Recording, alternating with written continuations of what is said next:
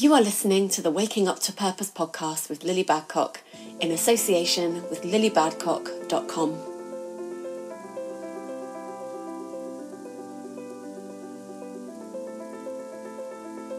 What if every challenge you've ever faced was for a purpose? What if every perceived failure was in fact you stepping ever closer to the life you were born to live? I'm Lily Badcock, and I'm here to let you know that you were born with a divine purpose in your heart. And you're here because you know that's true. The process of awakening can be tough. Fired up and inspired one minute and then overwhelmed and lost the next. I've created this podcast to share with you every aspect of my own journey to purpose, as well as the stories of others who have walked the same path. Fear and doubt can place a lot of uncertainty in our minds, but here's what's true. You are needed. Your story matters. Wake up. Rise up. Together we can. Hi guys, welcome back to the podcast. It's Lily here, and today I feel guided to share with you a story that I've definitely told many times before, and actually even as I was gearing up to record this episode I started to wonder whether I've even shared it on this podcast. So it may be that you've heard me say this before, but do you know what, it's one of my favourite stories to tell, and I just think it's such a powerful story, and so I feel there must be a reason why I'm being guided to share it with you today. So for that reason I hope that it helps. So the question that I want to open with is something that I would love you to ponder. And the question is, what if we're always okay?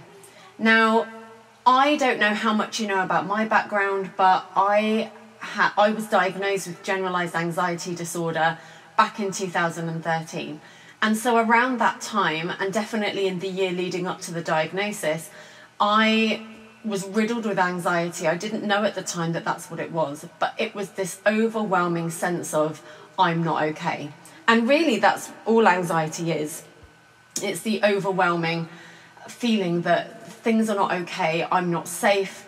You know, it's just a feeling of total disarray, and like the ground beneath you isn't secure, and nothing you do can really help you pull through that feeling in the moment.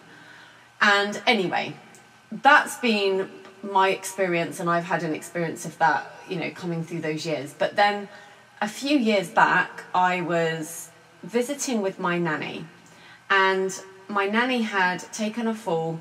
She'd gone into hospital, and then she was discharged from the hospital, but they said you can't go home yet. She just wasn't well enough to look after herself. She was 93. So they ended up putting her into a home. Now, as you can imagine, at 93, it's a little bit of a question as to whether someone is going to get back home, you know? Whether that means that she's not going to recover from what she's suffering from, or whether that means that the decision will be taken that it's best for her to stay in the home. Either way, her wish to go back home was in jeopardy, right? And she was only in the home for a couple of weeks, but through the time she was there, she got very, very sad, very, very depressed. And so to try and cheer her up and to let her know that she wasn't on her own, me and lots of other members of the family would visit her on a regular basis. And through those visits, she started to ask me about what I did. And at the time, I was teaching singing and I was performing as well. And she started to take a bit of an interest in it. And eventually she did get to go home, and they managed to get a care package in place so that she could do that. And I carried on visiting with her, and I would go every Friday and I would teach her to sing. In fact, if you go on Facebook and type in Nanny Ninette over the rainbow, you'll find a video that I posted a few years back. I can't remember what year it was. I want to say maybe 2016. And it's this video of her singing Over the Rainbow. It's just the best thing you'll ever see. So anyway, this became a regular thing, and every Friday I would go and I would hang out with her. And sometimes she would want to sing, and other times she wouldn't really feel like it. And this particular day that I want to tell you about was one of the days where she didn't want to sing for sure, and she didn't really want to speak either. I can remember a wall had fallen down in front of her house, so there were a lot of guys that were from the local college that had come to rebuild the wall. So she had lots of people milling in and around her house, which was making her a little bit anxious. And I just remember sitting there that day, and she was very, very wound up. She couldn't settle. She was wringing her hands. She was looking, her eyes were darting all around the room.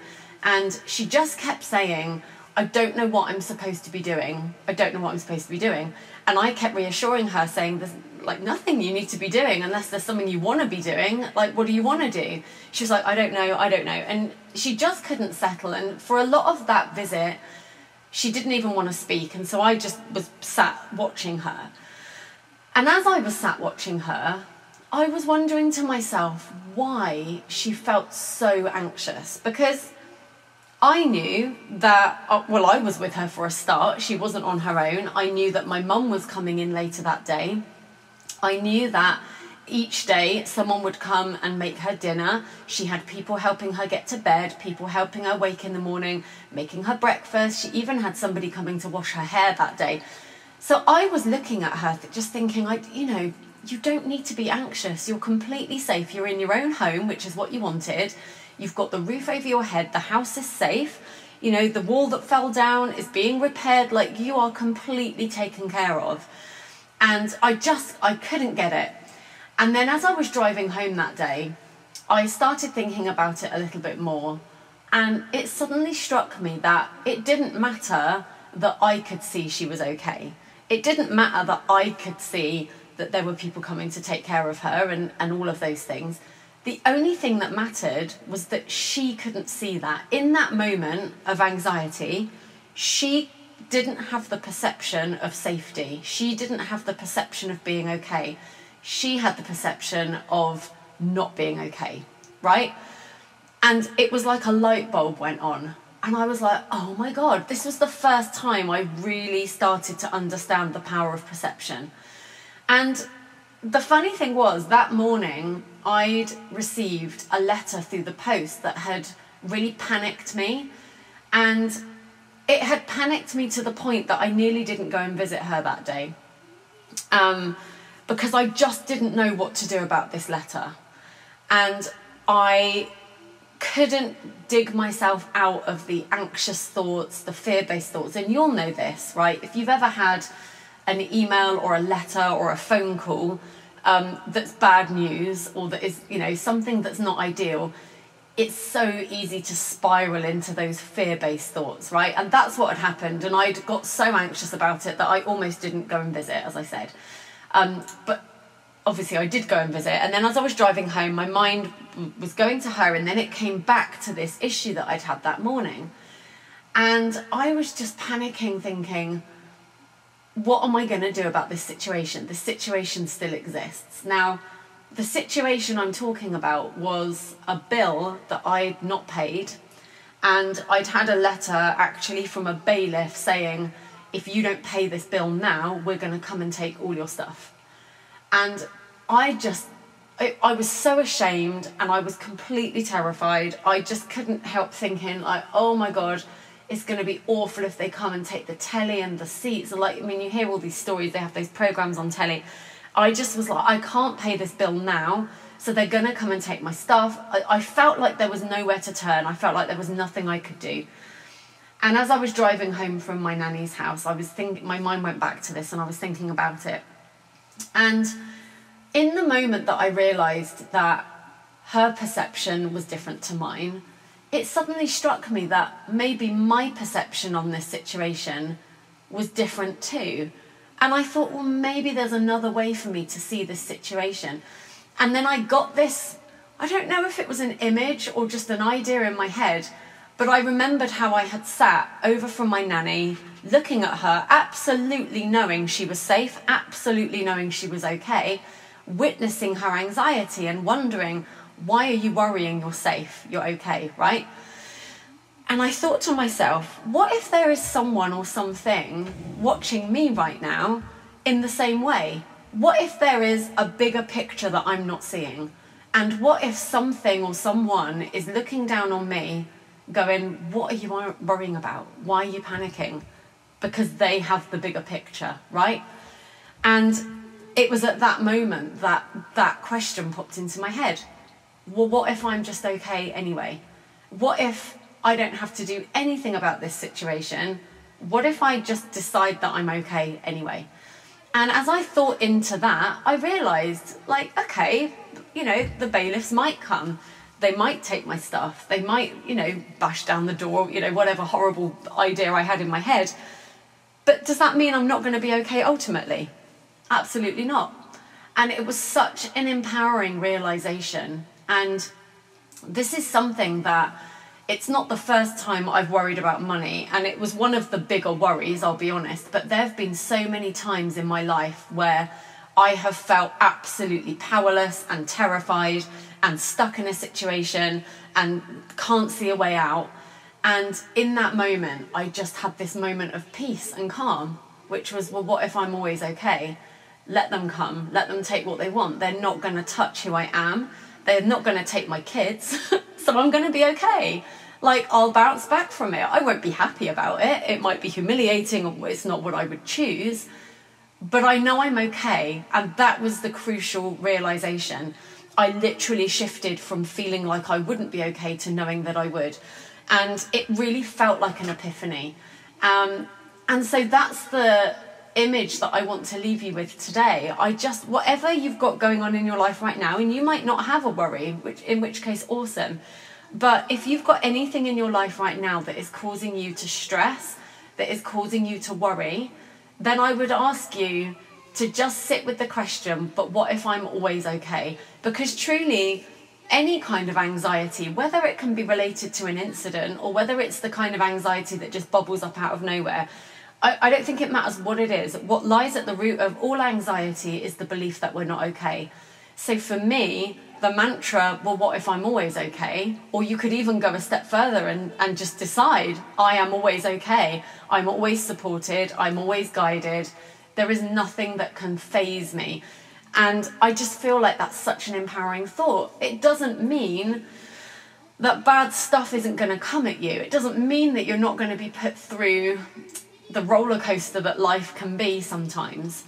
But if you can just get on board with this idea that we're always okay, that you're always safe, it allows you to see things from a new perspective. And actually, in my case that day, as soon as I stopped panicking, I started to think logically. And my first thought was, well, I could just call them. I could just call them and explain the situation and see what they say. So I did, and it was fine. And they broke down the payments into a plan. I paid it back. It was done. And it really wasn't this big deal. And so the fear had me believe that it was a done deal. Fear had me believing that there was nothing I could do, that there was no way around it, there was no alternative route. Fear had me believing I was absolutely screwed. And it did not serve me to believe that. If I had carried on in that belief, I never would have paid attention to the notion that maybe I could just call and ask a question, or maybe I could just try this, try that. You know, when you can learn to put your fear-based thinking to the side, your own guidance, your own intuition is going to pop through. And that's what you really want to be paying attention to. So for this week, I just wanted you to know, if something is causing you stress or worry, then there is always another way to look at it. There is always another perception, and you are always okay. So I hope that you'll use that as your mantra for this week. And I will post it in the show notes below to remind you of what it is. And let me know what you think. I would love to hear your stories. Perhaps you've got a story that's similar to mine, where you thought you were at a dead end and you couldn't turn anywhere, and then something shifted. And here's the thing, we chase after external shifts all the time, but really the shifts that really make the difference are the ones that happen inside of us. And it's the shifts that happen in our belief systems and in our perception that really make a difference. So if you have a story about that, I would love to hear it. You can get in touch with me. I will put a link in the show notes below. And that'll do it for this episode. Now, before I sign off, I'm so excited to announce, I think I've already announced it, but I will tell you again, that the On Purpose Mastermind is gearing up to be launched. Now, originally, we were going to start in June, but I've moved the date to the 6th of July. So the first module is going to drop on the 6th of July. Enrolment is open now. I'll put a link in the show notes below so you can click it and have a read through. But the On Purpose Mastermind is a brand new program that I've put together. It's 12 months working with me in a small group online situation.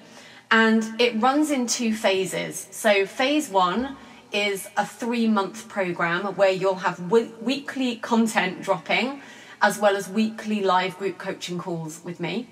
And then at the culmination of that, we move into phase 2, which is 9 months together in the mastermind. You can stay in the Facebook group. There's going to be a private Facebook group for anyone taking part that wants to be in there. You will still have access to me. There will still be monthly group coaching calls. And the purpose of the mastermind is to help you rediscover your purpose. I was going to say find your purpose, but I don't believe that purpose is something we have to find. I believe purpose is something we're born with. It's something we're born doing. It's just that lots of us forget what that is and we lose sight of what makes us powerful. So through the On Purpose Mastermind in that 12-month container, I'm going to remind you of who you are. I'm going to remind you of why you're powerful. I'm absolutely going to remind you why you matter.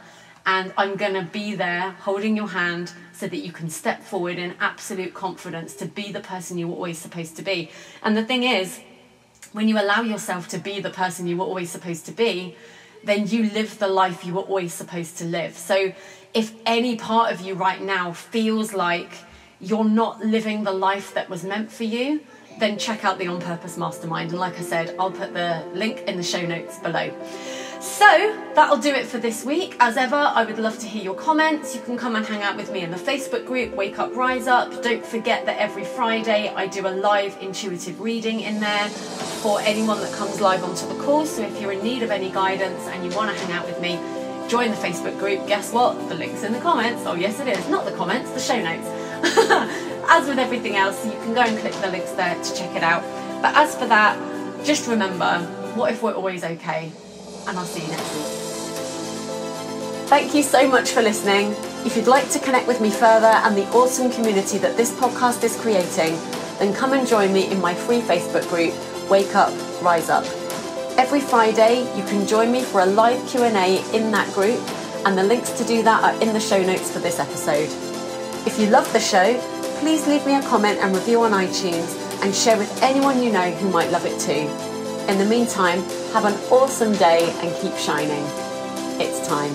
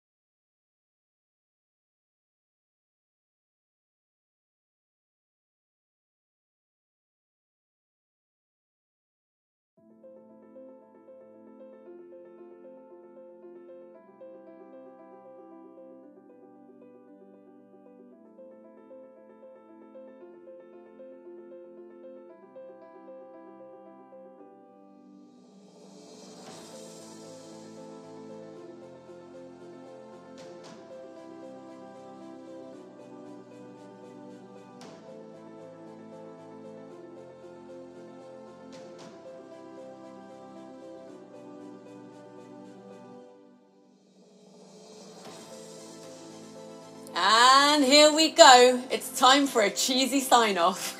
Thank you so much for listening. If you'd like to join me and my awesome community in our free Facebook group, Wake Up, Rise Up, go and check out the link in the show notes below. Don't forget, every Friday you can join me in that group for a live Q&A, and I also stream that on Instagram. All of the links you'll need are in the show notes for this episode. If you loved the show, please go to iTunes, leave me a comment and a review, and share with anyone you know who might love it too. And in the meantime, have an awesome day and keep shining. It's time.